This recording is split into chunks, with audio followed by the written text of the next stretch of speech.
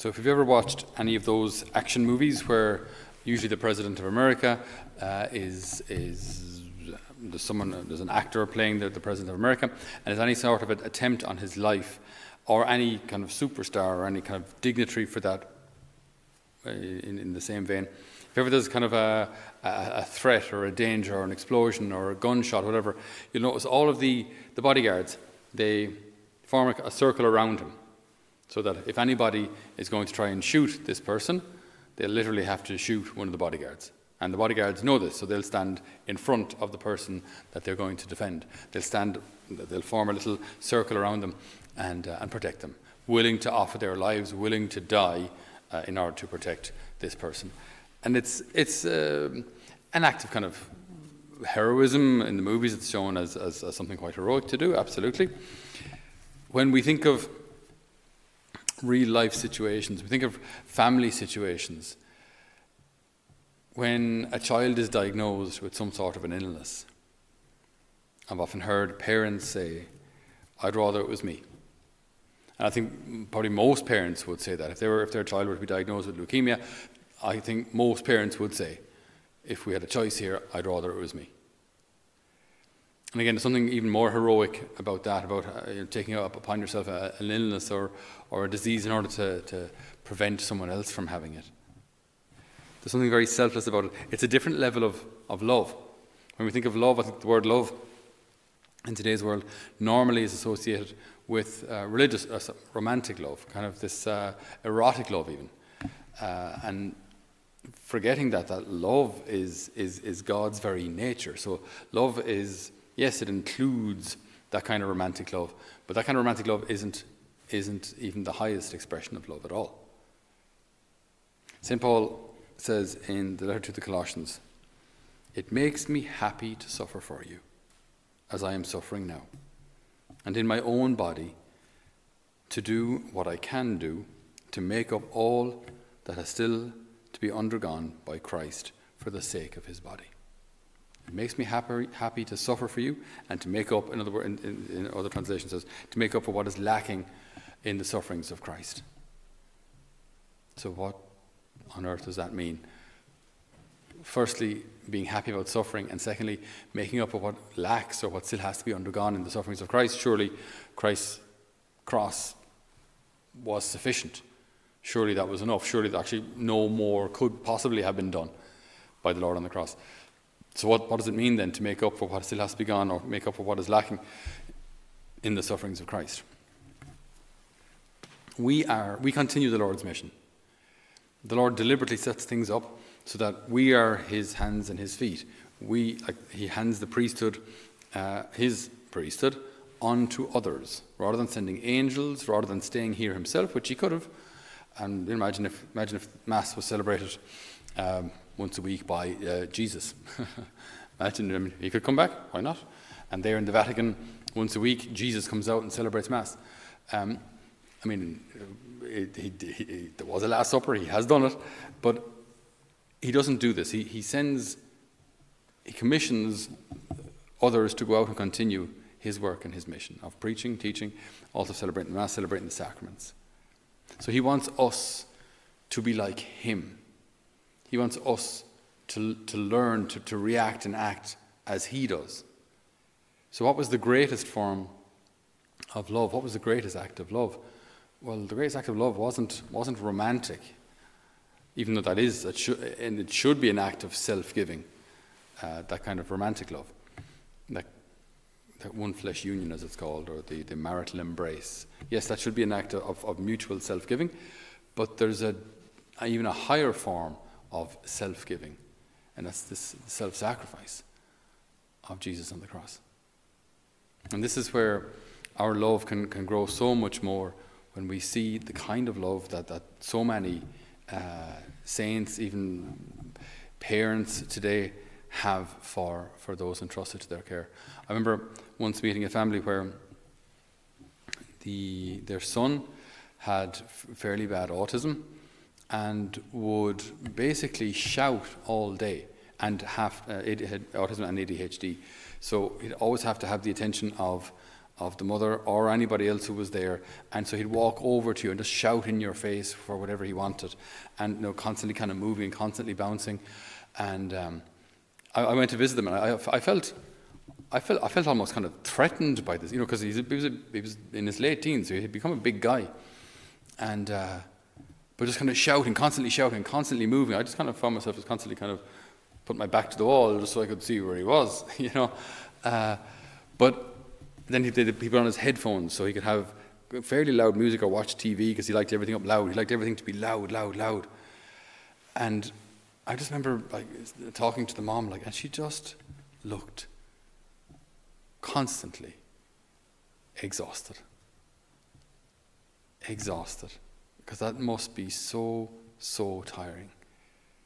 But what a heroic act of self-sacrifice that is. The kind of love that we're talking about here, to make up what is lacking in the sufferings of Christ. How do we do this? So there's nothing lacking in the sufferings of Christ, but he wants us to be like him. So he wants us to love like him. He wants us to share in his mission. He also wants us to share in his suffering, not as a punishment, but because it helps us to love. Nothing teaches us to love. Nothing teaches us to love like the cross. Nothing. So the cross then teaches us to become more like him.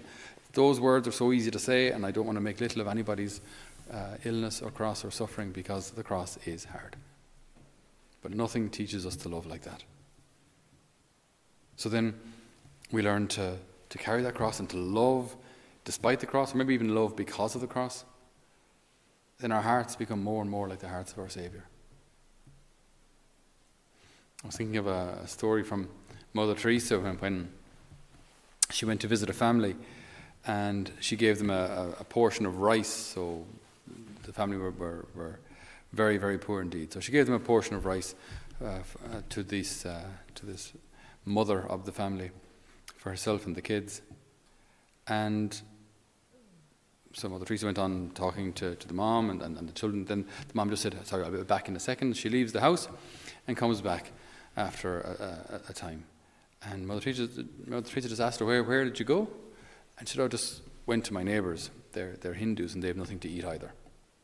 And I just gave them half the rice." So she'd been given a ration, basically. But her love was so great that she's willing to probably suffer hunger for love of her neighbour, who wasn't a Christian, but didn't matter. They were a person in need. And this is like the great love that we're capable of, and the great love that we're called to love selflessly, and to love even when it costs me, to love even when it causes me to suffer. That's divine love. That's how God loves. And that's what we can learn through our daily life, through the carrying of our crosses, through the daily experiences and rejections and loss and loneliness and failure and inability and all of those other difficulties that come our way. And so that way, for us, nothing is wasted. Nothing goes unseen. Nothing is forgotten. Any sacrifice that we make out of love, any hidden cross that we carry out of love, everything that we do out of love is remembered by God. Our sin, yes, that is forgotten. That is atoned for, wiped away, and not brought up again. But all that we do out of love, none of that is forgotten. None of that is forgotten. All of that then serves for the building up of the church. So we ask the Lord today. We pray for those who suffer particularly, for those who have physical or mental ailments that are very, very challenging. We ask the Lord to strengthen the sick, mentally and physically ill, that they may unite their crosses to the cross of Christ for the same goal, the redemption of mankind. Amen.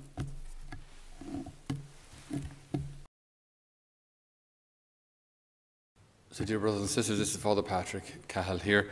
Thank you so much for joining us for our homilies here on YouTube or whatever platform you're listening on. I work here in a place called Holy Family Mission, where we form young people in the faith.